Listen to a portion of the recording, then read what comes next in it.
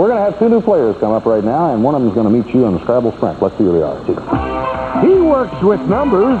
She carries flags. From Encino, California, Aaron Kaplan. And from Hacienda Heights, California, Teresa Gossman. All righty. Nice to have you both with us. How you doing, Aaron? Great, Chuck. How you doing? I'm great. Thanks. Yeah. Did you get what you wanted for Christmas? No, considering I'm Jewish. Oh. Get what you wanted for... You know, you got to... I was ready to just skim over that, but I got to give the day. That was good. That was good. Aaron. Yeah. Well, what'd you get for Hanukkah? Nothing yet. It's not that time of the year yet. Oh, good. Well, play anyway.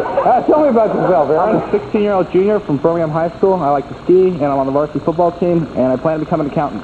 Are you a lineman or in the backfield? I'm a lineman. Okay. Thanks for being with us, Aaron. Thank you. Good luck to you.